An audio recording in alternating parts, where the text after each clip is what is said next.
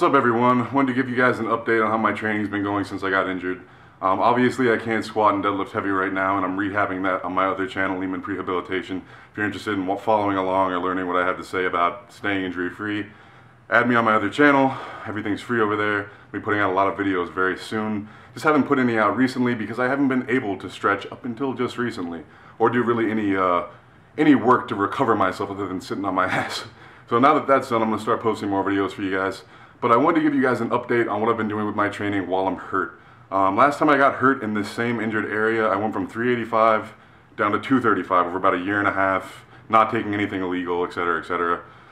Lots of dieting and shit, so I'm pretty good at dieting. I figured I'd do it again because I'm sitting around 350 right now, and I'm by far the leanest I've ever been at this weight.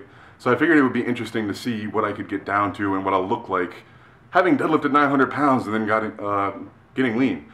So hopefully you guys will stick along with that, and I'll be posting more posing videos and shit to keep you guys updated on my diet and stuff like that. But for the time being, it's going to be bodybuilding. And this is me about a week and a half into my cut.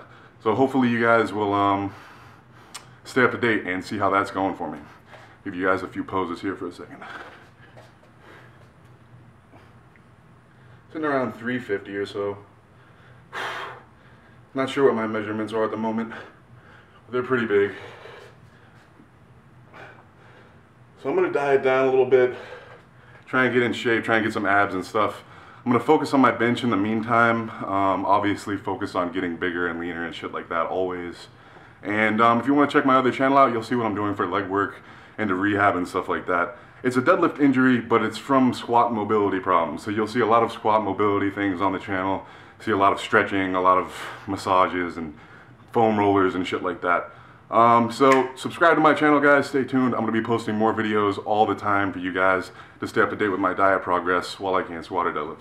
Thanks for watching, guys.